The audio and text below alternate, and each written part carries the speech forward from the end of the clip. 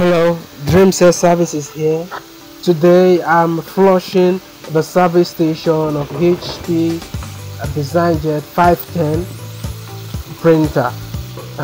The reason why I'm flushing this out is because it's giving this error 2110, and this error has to do with the service station. So I've been able to remove the service station, so I'll be flushing with warm water.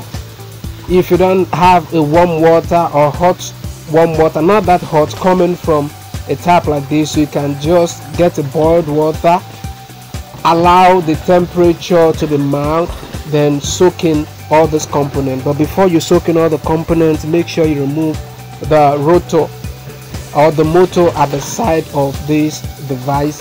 The motor has a board attached to it. Of course, you can't use the circuit board on water like this because it might damage one or two parts on it. So that is fixed for 2110. When you get it out, soak it in water like this or put it in the running water so all the inks can come off.